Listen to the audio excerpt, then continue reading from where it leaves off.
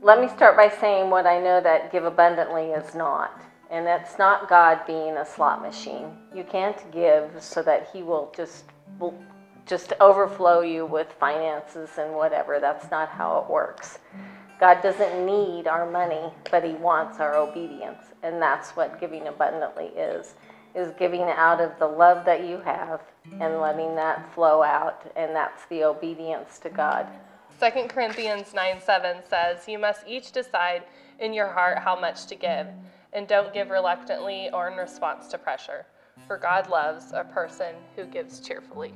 God expects us to give and give joyfully. The thing that comes to mind is usually money.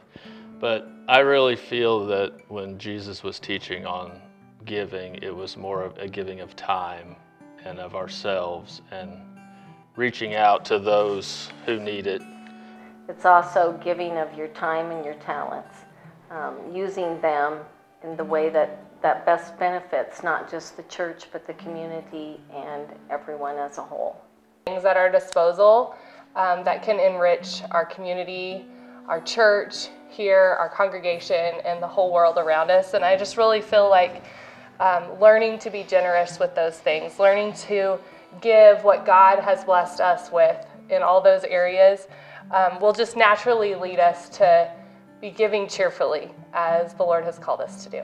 It is an act of worship, and it directly reflects God's attributes because He was a giver, for God gave. It says, "In everything I did, I showed you that by this kind of hard work we must help the weak, remembering the words of the Lord Jesus Himself said, 'It is more blessed to give than to receive.'" When you're giving, it is a direct reflection of your spiritual walk,